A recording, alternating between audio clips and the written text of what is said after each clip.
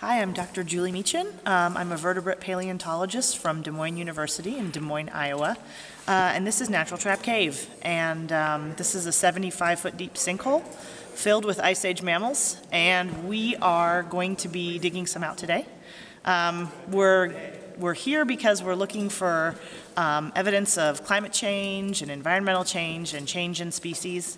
And we're doing that using a bunch of different techniques. We're using ancient DNA, we're using morphology, and we're using pollen data and volcanic ash data and anything else we can get our hands on. So that's what we're doing today.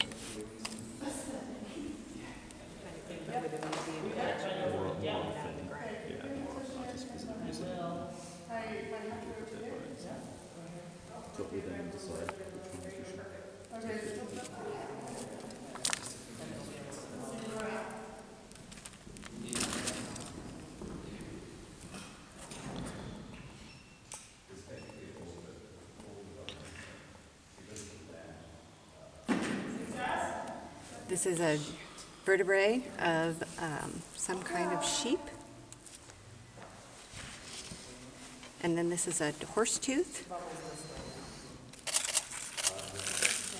And then this she thinks is a scapula from a bighorn.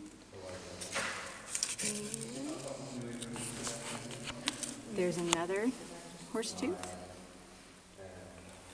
And this is a horse toe bone.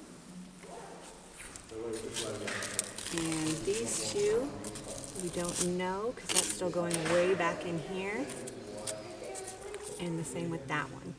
So it's going way back in there. And then over here is a bison pelvis.